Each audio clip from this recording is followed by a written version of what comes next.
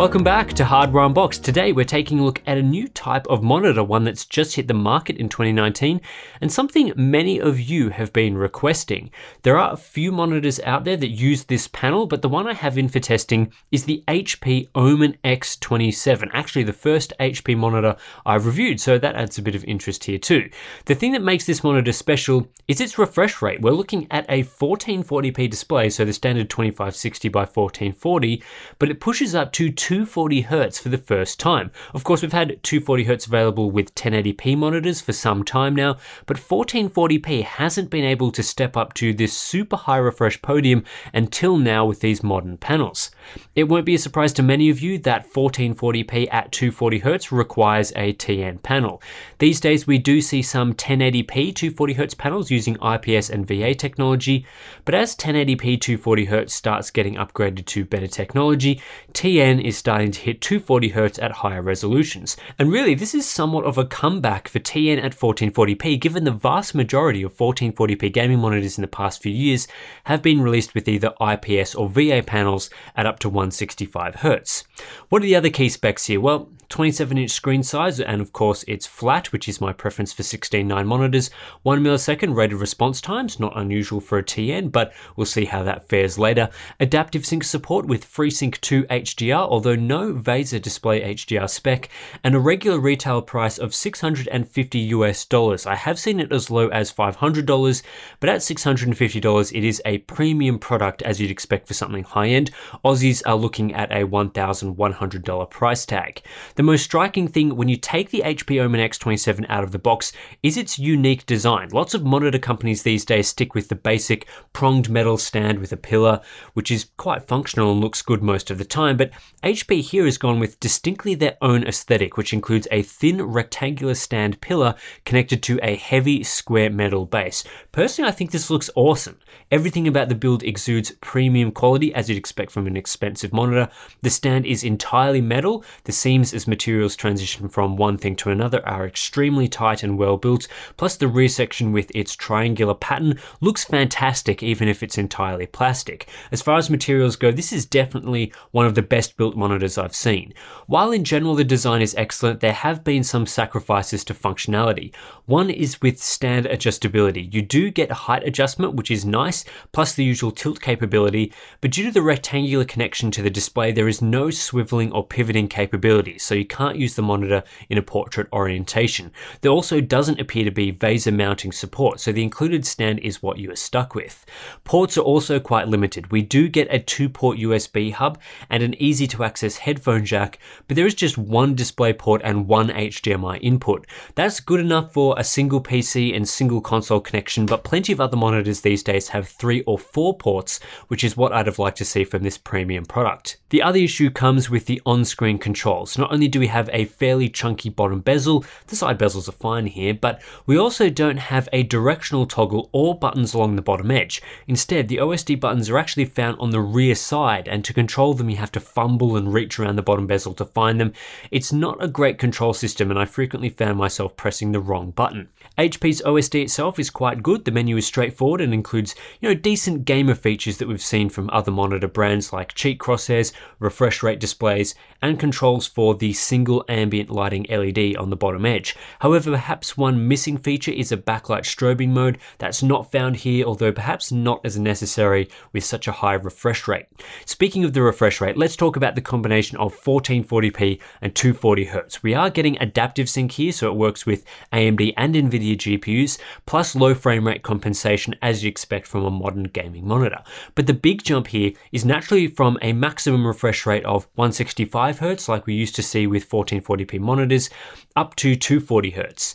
If you're thinking you can run modern AAA games at above 165 FPS in 2019, even with a GeForce RTX 2080 Ti, yeah, think again. While the 2080 Ti is undoubtedly a high-end GPU, in the most demanding titles you're looking at between 100 and 140 FPS using ultra settings at 1440p. That allows you to max out a 1440p 144Hz display most of the time, but it isn't going to make a 240Hz display worth it. So if you're the sort of gamer that plays titles like Borderlands 3 and Star Wars Jedi Fallen Order, upgrading to 240Hz isn't going to make much sense until we have next generation generation GPUs. But where 240Hz does make sense at 1440p is with competitive games. 1080p 240Hz has been the gold standard here for a while now, but at 1440p, you can often still run these titles at super high frame rates while benefiting from the added spatial information from the higher resolution. If you do have a high-end rig, I'm talking RTX 2080 Ti and Core i9-9900K, you can quite often play games like Rainbow Six Siege, Fortnite on medium settings, Overwatch, Rocket League, those sorts of titles at or above 200 FPS at 1440p. This is where a 240Hz monitor gives you improved clarity and smoothness over 144Hz, and while the difference is subtle, the more I've used 240Hz over the last few years, the more it feels like an upgrade over 144Hz in these games. For anything fast motion, more Hertz is better. Future-proofing aside though, having a 1440p 240Hz monitor really is only in the realm of super high-end gaming rigs. If you don't have a fast gaming CPU like Intel's 8700K or 9900K, paired with a top-end GPU like the RTX 2080 Super or preferably the RTX 2080 Ti, at least in 2019, 1440p 240Hz probably isn't for you. In a few years' time, hopefully the requirements will drop down a bit like 1080p 240Hz has over time, but for now, it's a high-end thing. So how does the HP Omen X 27 perform at 1440p and 240Hz? Well, as you probably would expect from a TN panel, it does fare pretty well in response times. There are 4 overdrive modes available, but the first 2, level 1 and level 2, aren't worth using given they don't get the best out of the panel. These modes aren't terrible given response times are in the 5 millisecond range with minimal overshoot, but we can do better. Level 3 is the optimal mode for this monitor. Here we are getting fast performance as you'd hope from a TN. The overall grade-to-grade average is just 3.13 milliseconds, and you can tell from the visual charts that most transitions are extremely quick at 240Hz, some as low as 1.2 milliseconds. Dark level performance is very good, so there's no smearing there either, not that this is unusual for a TN panel. The best part comes with refresh rate compliance. 90% of transitions are within 1 millisecond of the refresh rate window, which is a tight 4.17 milliseconds when refreshing at 240Hz.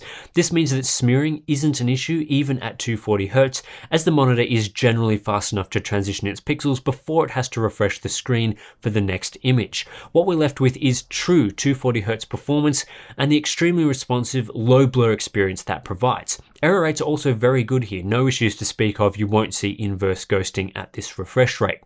The fastest available overdrive mode, level 4, does push the average grade-to-grade transition down to 1.77 milliseconds, but it does so at the expense of high levels of overshoot. 36% of transitions had overshoot above 15%, many transitions above 20%, which does cause inverse ghosting trails in fast motion, and this isn't a mode I'd recommend. Level 3 is definitely the overdrive mode to choose, and this holds up well throughout the refresh rate range. Even if you are gaming at 120Hz using adaptive sync, performance is still excellent at a 3.16 millisecond average response time.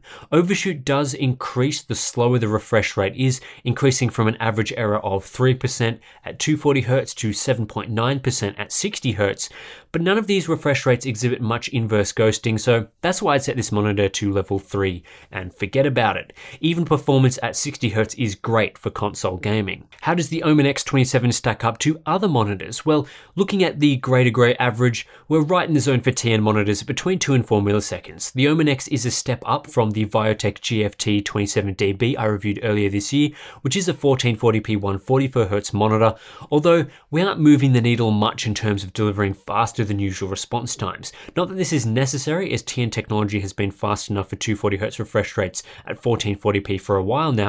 It's just about bringing up to speed other areas of the display like the scaler. We also see performance very close to Gigabyte's Aorus KD25F, which is one of the ultra-fast 0.5 millisecond class 240Hz panels at 1080p. So at least for response times, we're equivalent to 1080p monitors at this refresh rate. Dark level performance is obviously not an issue for TN monitors, that's only a consideration for VA, and while refresh rate compliance isn't chart topping, anything above 70 to 80% is very good. With 91% compliance from the Omen X 27, this is more than enough for an excellent 240Hz experience, and you won't get much better from other options. The average error chart isn't the most useful in our reviews, but what we do see here is that the latest generation 1080p 240Hz panel used in the KD25F, which has 0.5 millisecond class response times, is marginally faster than the 1440p 240Hz panel used here. That's because while both options have 3 millisecond response time averages, the KD25F does so at a lower error rate. This doesn't mean much in practice, as in my opinion they offer an equivalent experience, but for those that are interested in panel technology, it seems that 1080p still has a slight lead here. As I mentioned earlier, inverse ghosting is a non-issue with the HP Omen X27 at its optimal overdrive mode, although the headroom here is absorbed at lower refresh rates, which have increasing but still manageable overshoot. And even at 60Hz, this is still a fast monitor with response times still around that 3 millisecond mark, which is impressive and makes the monitor great for adaptive sync use, as we know ghosting remains largely unchanged throughout the refresh rate range. What about input lag? Well, the HP Omen X27 so far is the fastest monitor I've tested with functionally zero input lag. When that's combined with such a high refresh rate and quick transitions, we are getting 5 milliseconds of latency between the monitor receiving an input and fully displaying it on the screen. That's incredible and leads to chart-topping performance by a decent margin. All of this does come at a higher than usual power consumption for a 27-inch monitor. Power usage is more than 50% higher than the Viotech GFT 27DB and other TN panels, which may concern you, or it might not, given we're still below 40 watts here. Color performance is surprisingly excellent from the HP Omen X27 too. This is a wide gamut monitor, however even when measuring against sRGB we see good things. For starters, grayscale performance is very good out of the box with just a delta E average of 1.27. As usual, we're targeting below 2.0 here, so this is very accurate. The CCT curve is also decent, and while my unit was tinted very slightly towards the yellow end out of the box, this is a nitpick really, and you won't get anything better outside of a full calibration. Saturation performance is affected mostly by the unclamped gamut, but this only delivers moderately inaccurate results due to oversaturation. There are no other issues here. Yes, we do see delta E averages above 2.0 in saturation, but surprisingly in color checker this is below 2.0, which is very good. This allows it to deliver extremely strong factory calibration performance compared to other gaming monitors, which typically report in with delta E's between 3.0 and 4.0. Were an sRGB clamp available in the settings, no doubt this would be one of the most accurate gaming monitors you can buy from the factory. There isn't much room to tweak things further in the OSD menu. Not only is this monitor quite accurate out of the box, but the color controls are quite fiddly and hard to get fine control over. I just leave this monitor in its default configuration, which includes contrast at 80, gamma set to 2.2, and a sharpness level at level 4. After a full calibration, we can improve things further to deliver excellent color performance. Grayscale was already a non-issue, though this has been tightened up slightly. It's in the saturation and color checker graphs where we see the advantages of the color profile, which allows us to display both sRGB and P3 images properly in supported applications. Here with sRGB performance, we see delta E averages around the 0.5 mark thanks to 100% sRGB coverage. Wide gamut P3 performance isn't as strong, although it's not bad compared to monitors that have no wide gamut ability. The main problem is my unit only had native 87% coverage of P3, which drops to 85% when calibrated. So when you look at saturation sweeps, for example, yes, the average is decent, but top-end performance is clipped as the very outer edges of P3 cannot be displayed. There are a variety of reasons. You probably wouldn't want a TN monitor for creative work, but below 90% coverage of P3 is, I guess, one item on the list. Brightness in the SDR mode is mid-tier, although anything above 300 nits is bright enough for most environments. Where this panel really suffers is with viewing angles, which are poor. There is a significant color shift at horizontal and vertical off angles. Unless you view this monitor from front on at the perfect angle, you run into trouble with desaturation. Even with this new generation of 1440p TNs, yeah, the same TN viewing angle issues are still present. The contrast ratio is also quite weak at just 833:1 when calibrated. Blacks just don't get very black here, and while there are no major backlight bleed issues, at least with my unit, if you're viewing this monitor in a dark environment, you'll notice that blacks are more like a dark grey. Again, common for all but VA and OLED monitors, but it is a downside of TN technology. As for uniformity, pretty decent here, small amount of fall off along the left edge, but other than that, a uniform experience through the center region. Seems HP are using quite a quality panel, as you'd hope given its price tag. The HP Omen X27 is also an HDR capable monitor. Surprisingly though, it hasn't received any display HDR badges, although it does come with FreeSync 2 HDR support. So let's see how it fares in the checklist. This is a curious monitor in that it gets halfway there with each of the three main pillars of HDR. For brightness, the monitor can sustain 450 nits easily, but can't push up to 600 nits. For contrast, we do get some local dimming with 16 edge-lit zones, but we don't have the full array or high zone count necessary for an excellent experience. And while the monitor is wide gamut capable, around 87% P3 coverage falls just short of the 90% we ideally want to see here as a minimum. Where this leaves us in practice is an HDR experience that's better than SDR, but only slightly better and really not close to the full HDR experience you get from a proper HDR monitor. Take brightness for example. For small details such as bright light in a dark scene, we do get up to 470 nits, but we don't get the piercing 1000 plus nits of the best HDR panels. The absolute best contrast ratio we can achieve in the HDR mode is around 6000 to 1 with the Omen X, which admittedly is more than 6 times higher than the panel's default SDR contrast without local dimming, but that's not that impressive against even some semi-HDR monitors like the LG 32UL650 with display HDR 600 certification. And in our single frame contrast tests, again the Omen X falls behind the pack due to its low zone count. I wouldn't completely rule out using the HDR mode here, as it does provide a minor advantage over SDR, and the large local dimming zones aren't too noticeable during regular gaming usage, but the HDR experience here isn't nearly as good as true HDR monitors, which are much more expensive. I just don't think TN is really a good technology for HDR. But let's forget about HDR performance here, because I don't think you'll be buying the Omen X27 based on HDR. What you'll be interested in is the combination of a 1440p resolution and 240Hz refresh rate. That's the star of the show here, and it's always exciting and interesting to test these sorts of new panels and new technologies. Overall, this is a very good gaming monitor. There are some issues brought about from using a TN panel, but these are nothing unusual for this panel type, and really everything else is excellent. Response times are fast enough to keep up with the 240Hz refresh rate with a bit of room to spare, so even though we are getting an increase to resolution over older 1080p 240Hz monitors, nothing much has changed as far as performance is concerned. This is a really quick monitor that delivers a top-class, highly responsive gaming experience. HP has also delivered excellent adaptive sync support, including tight response times throughout the refresh range, plus virtually zero input lag. Everything here makes this one of the fastest and most responsive monitors I've ever tested, which is especially exciting given we're getting this with a higher resolution than just 1080p. Color performance is also very strong from the factory, surprisingly so for a gaming monitor that doesn't boast about factory calibration anywhere on its website. A few minor oversaturation issues can be easily corrected with a software profile, but even if you don't use a profile, this monitor has great colors. Most of the downsides are standard TN stuff, poor viewing angles and a weak contrast ratio, a standard and really the key trade-off for elite performance with a TN. If you game in a dark room, the higher than average black levels may annoy you, and while I really love the design and build quality, there are some annoyances there too, like a hard to use on-screen menu and lack of VESA mounting support. But most of those issues to me really aren't that significant. If you want the absolute fastest 1440p monitor on the market, there are some trade-offs to be made. My bigger concern is more to do with the price and whether you should buy a 1440p 240Hz monitor at all. So let's talk about price first. The good news for HP is the Omen X27 is much cheaper than their only other competition with the same specs, the Lenovo Legion Y27 GQ25. Lenovo's offering is an eye-watering $1,000, although it usually sells for $900, with the Omen X27 priced at $650. Not sure why you would spend the extra money on Lenovo's option.